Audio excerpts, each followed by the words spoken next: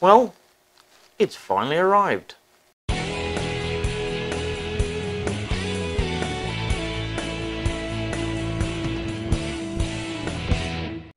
video is sponsored by Masso, makers of the Masso CNC controller. Great hardware and software package to run your machine with no PC required. Hello fellow CNC nuts and welcome. Today we'll be making this. It's a lithophane keyring. Basically a keyring with a personalised lithophane in the centre of it. For those who don't know what lithophanes are, they are engravings which when you shine light through from the back really look impressive. And to help me do it, I'm going to be using this. What is it, I hear you ask? Well, let's look in the box. Well, for the one or two of you that haven't figured it out by now, it's a Masso CNC controller. But why is it in a suitcase? Now that's a really interesting question. Just before Christmas, Jatinder of Masso asked me would I be interested in joining his team to help provide support to Masso users as well as shoot some video documentation. And I thought, yeah, I'd like to do that. So here I am 4 months later. Jat sent me a Masso unit so that I could learn how to use it, connect it up to my machine, and of course use it for shooting my videos. So I had to make it portable. There's no way I want to be coming out here every 5 minutes to reference it. And of course I can't use it in my office to run this machine. So I decided the best idea was to wire it into this case. And in that case I can keep things like the pendant, my mouse, even my keyboard.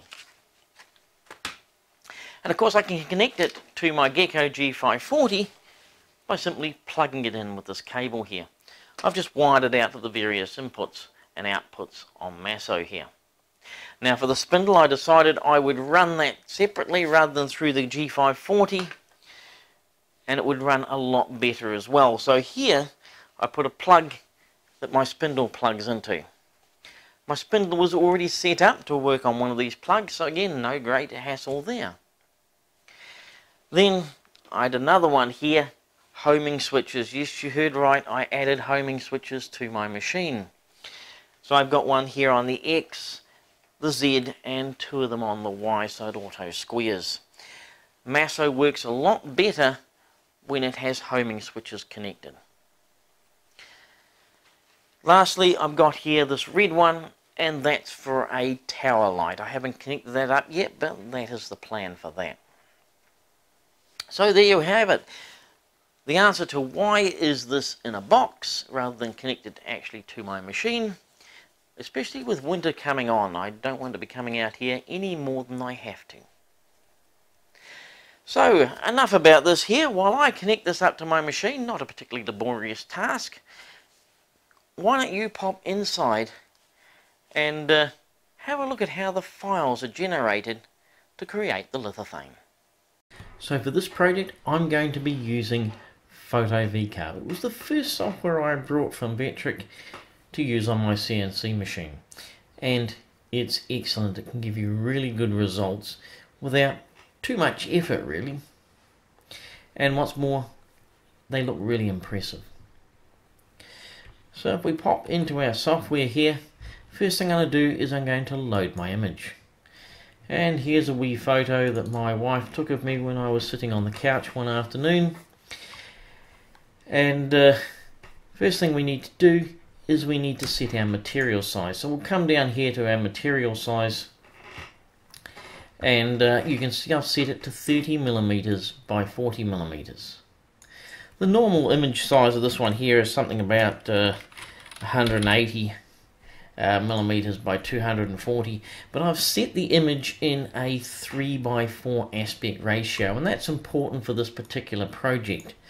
So when I make it 30mm, it comes out automatically as 40.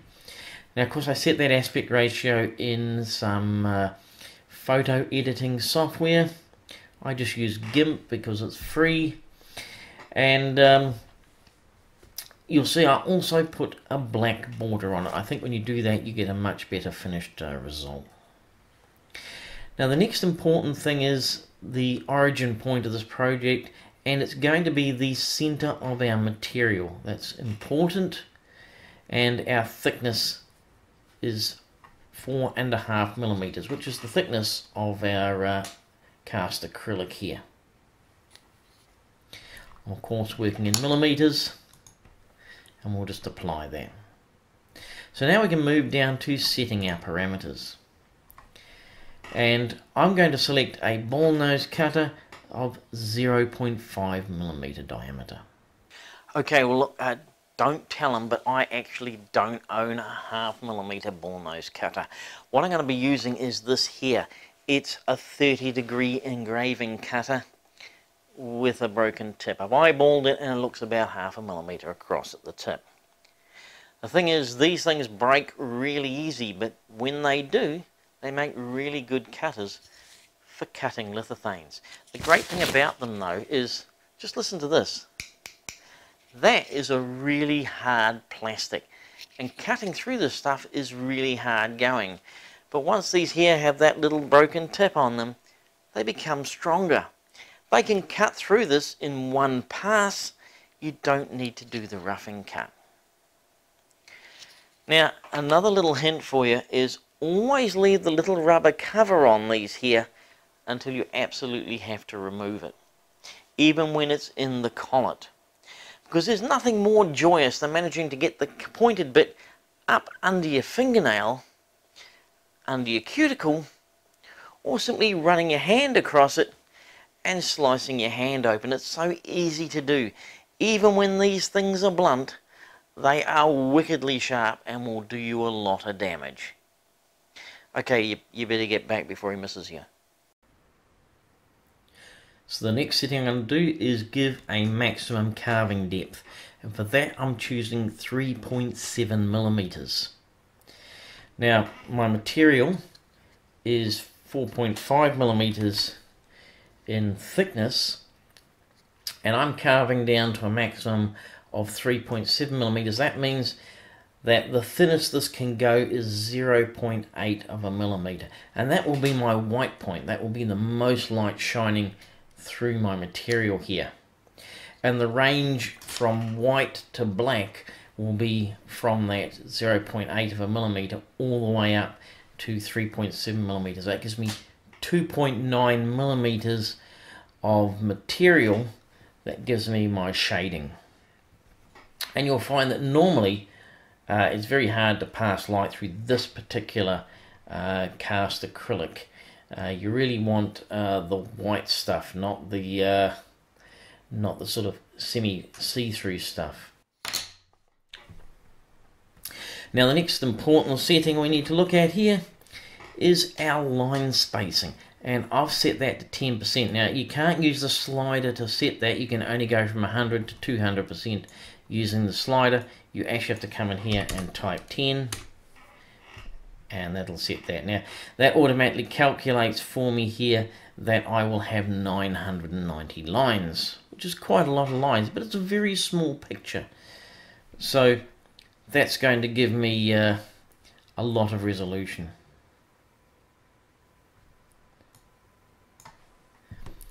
It also tells me the distance between the line is 0.05 of a millimeter, and it'll all do it in one pass. We come up here into the editing settings.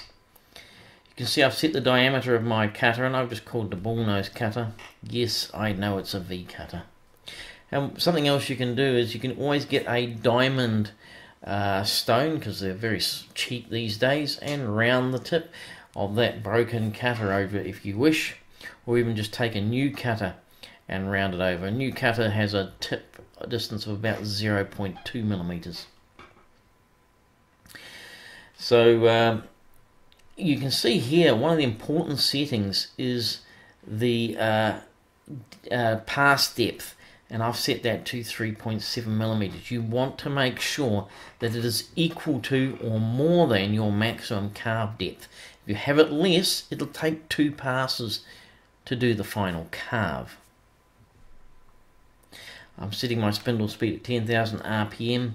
my feed rate at 40 inches per minute, my plunge rate at 20 inches per minute. Don't plunge in quickly into material, especially something as hard as this.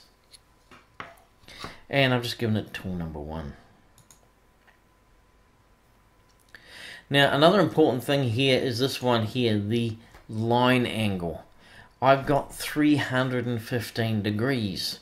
That may sound like a lot, but it's actually only 45 degrees, and it will start from the bottom left corner and work its way across and up till it gets to this corner here. If I put 45 degrees, I think it starts from the top and works its way down towards the bottom. By starting here, if things go wrong, then I can just simply move it away a little bit and restart.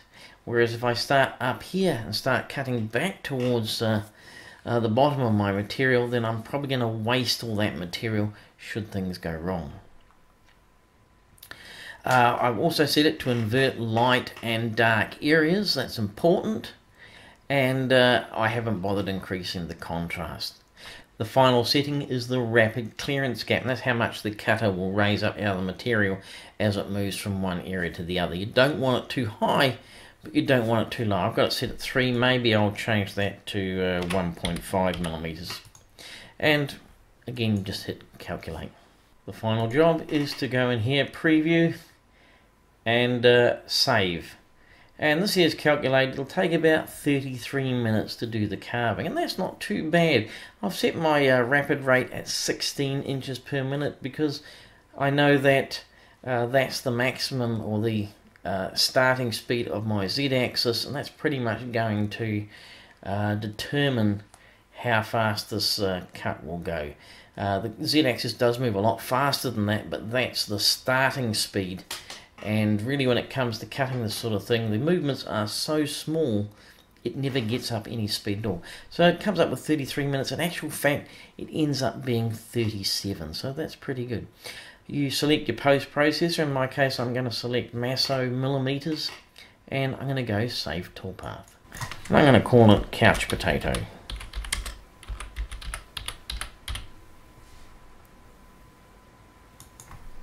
We can now take that file out of the workshop and put it on the machine. Now, if you're wondering how long it took to set the Masso up onto my machine, it took less than 60 seconds. Just take a look at this.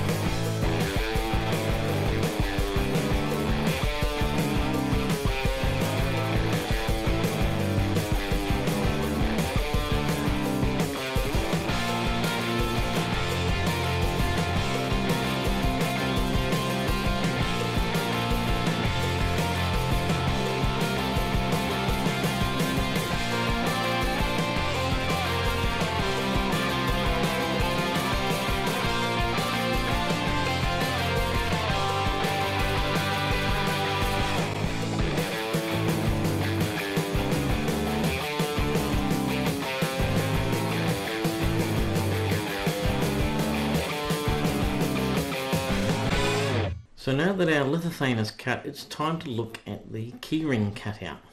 So let's just pop into Aspire and see what we've got. And here's our drawing. It may look a little bit complex, but really there's only 2 toolpaths in it. The first one is this one here. I'll just turn on the toolpaths I've already created. And this one here is a hole. We're going to cut a hole in it, and that will be for the split keyring to go through, so that we can then attach our keys. The second one is this profile toolpath here around the outside, and that will cut out our keyring shape, giving us the final look here. And if we look at the 3D rendering of it, you can see what it will end up looking like. There's really nothing complex about this file at all. So the question is, what are these other shapes? I have this square here. Now that is our 30mm by 40mm lithophane that I created, and it's really only on the Keyring model to show where it actually sits in the great scheme of things, so that I could then draw the rest of the keyring around it. And finally we have here this cross. Now this cross is actually at our X and Y 0 point, but you'll notice it's not in the bottom left hand corner as sometimes it would be, and it's not in the actual center of the drawing, which would be somewhere around here, if as you would have in normal projects. But it is in the center of the square where our lithophane actually sits. So it's important that you do not move your X and Y coordinates. Simply load up this file and cut it. So why didn't I bring my Photo VCarve project into Aspire here and add it to our model? Well, the answer is there is no reason on this planet to actually do that. I only need to create this file once, and when I'm done I can just use it for every lithophane keyring I make. All I need to do is create the Photo VCarve, make sure it's 30 by 40mm, make sure that the origin point is in the center of my lithophane, and I'm ready to go. Once that's cut, I can simply grab this file, load it into my control software and run it, and it will cut out my project for me. In theory, I should never need to look at this file again. There's no reason to bring the Photo VCarve image into here and create extra work for myself. Now the other question you might ask is, why didn't I use Aspire to create this file? Because Aspire would work just as well. Well, I wanted to show how it can be done in Photo VCarve. Not everybody can afford Aspire, so Photo VCarve is a great way of making them, and people just love the look of lithophanes. They really are very impressive. You don't need to go out and learn 3D modeling to do this here, as long as you've got some suitable plastic. In this case it's cast acrylic, and it is the whitest cast acrylic I could find, and basically under normal circumstances, if you shine a light behind it or hold it up to the light, you can't see through the total thickness of it. And it's only 4.5mm thick, which I think is about 3/16. Okay, so onward, we've got our file, let's get it cut out.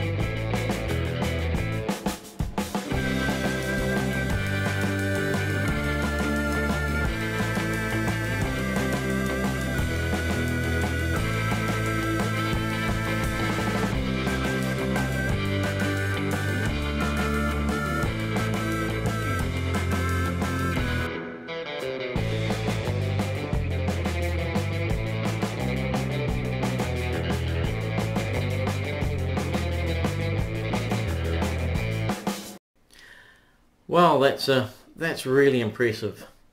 I really love the way these things come out. They always look good, and especially when you give it to somebody to have a look at, and then you tell them, they look at it and think, oh yeah, that's all right. And you tell them, hold it up to the light, and oh wow, they've never seen anything like it before.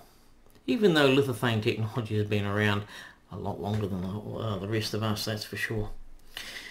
Now, if you're using cutters like this here, like I said, you can use one with a broken tip, as I did. Just make sure the broken tip isn't too big. About 0.5mm, I wouldn't want it any more than that. You want to keep it nice and small. And you can, as I said, also take a diamond file and just touch up the cutter. Now you need to have a diamond file because these are solid carbide cutters, and a normal file will not work with it. It has to be diamond. And if you are going to try and round it over, then do it on the back of the cutter here, not on the flat surface here. That's your cutting edge.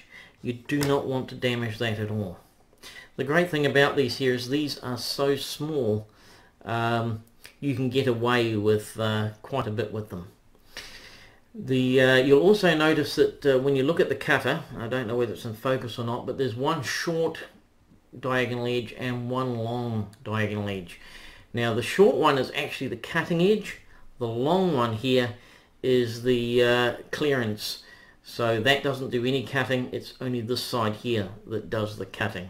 So consequently, when you put this here into your spindle and give it a spin, you might notice the center seems to wobble off center a little bit, and that's perfectly normal for an engraving bit.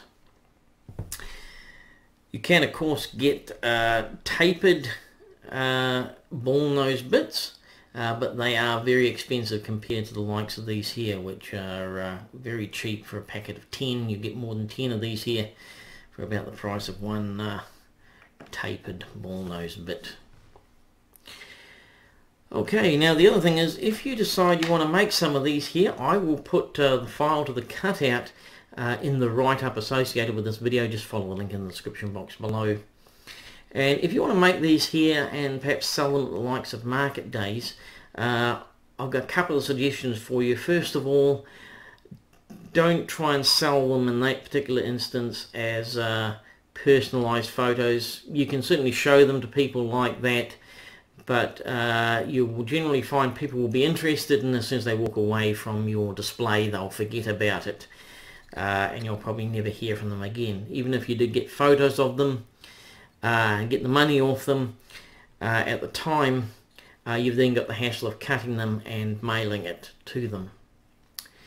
So if you're going to sell them at something like a market day, I suggest getting some sort of a well-known local landmark or something generic that people in general are interested, sort of touristy type things. So for instance, if you were in Paris, for instance, you'd perhaps put the Eiffel Tower on it, something along those lines, just to give you an idea.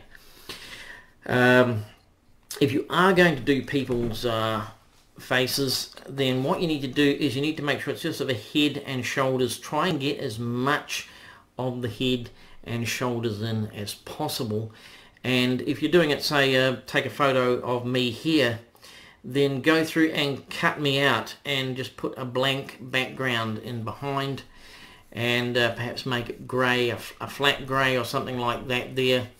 That will reduce the cutting time, because then it's cutting large flat areas that don't change. It won't be as much up and down of the cutter, and it will just keep the focus on the person. It will look better if you do that. So that's just a hint with doing people head and shoulders shots. Okay, well that about wraps it up for this episode. I hope you enjoyed it and maybe learned something new.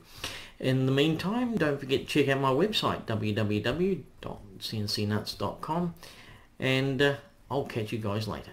Cheers.